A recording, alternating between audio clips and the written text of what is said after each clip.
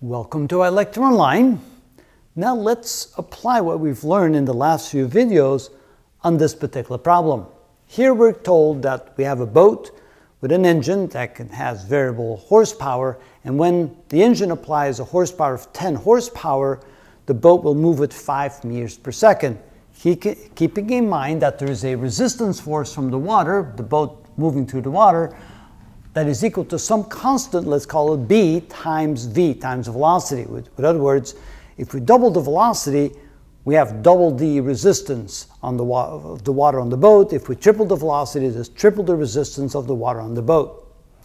So now we're asking the question, what is the power requirement of the motor if the velocity now goes to double the velocity from before? Instead of 5 meters per second, 10 meters per second. How much horsepower will that require? So we're going to start again with our original energy equation, where the force put into the system plus the original potential energy plus the original kinetic energy is equal to the final potential energy plus the final kinetic energy. That should be kinetic energy, final, plus any energy lost to overcoming friction. So in this case, that would be energy lost by moving through the water.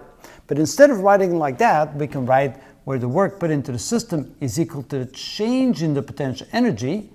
In other words, it's the final potential energy minus the initial kinetic energy. And you know what? I'm going to write that down so it makes it more clear what we're doing here. So we're going to move this over here. So it's potential energy final minus potential energy initial, plus the kinetic energy final, plus the kinetic energy initial, and, not plus, but minus kinetic energy initial, plus the energy lost to overcome friction. And so we can write this as the change in potential and change in kinetic energy. So work is equal to the change in potential energy plus the change in the kinetic energy plus the energy lost. All right, so what should we do now? We're going to divide both sides by t, by time. So divide this by time. Now what this equation is going to become is as follows. First of all, work divided by time, we know that is equal to power.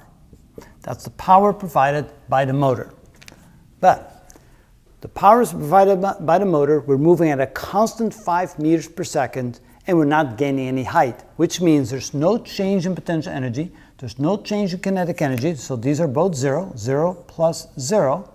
And then energy lost divided by time, well, that can be expressed in terms of force times distance over time, because energy is the same as work, is the same as force times distance, and distance divided by time, and I don't think I want an equal sign, I want a plus sign there.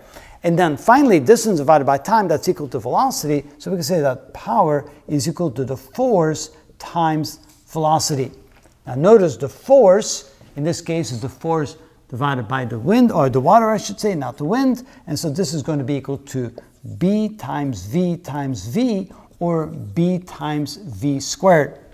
So the power of the boat is equal to B times V squared. So power is equal to B times V squared, and we can say that the initial power is equal to B times the initial velocity squared. So what happens now when we double the velocity? So now the new power required when the velocity is now double the original velocity, so V final is equal to 2 times V initial. All right, let's plug that in here and see what happens. So power final is equal to B times V final squared, so it would be V final squared, and V final, of course, is twice V initial. So power final equals B times 2V initial squared.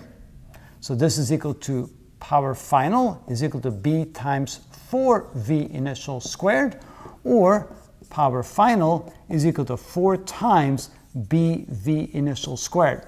Now notice that this is equal to the initial power. So that means the final power is equal to 4 times the initial power. And since the initial power was equal to 10 horsepower, power final is equal to 4 times 10 horsepower, which means it's equal to 40 horsepower.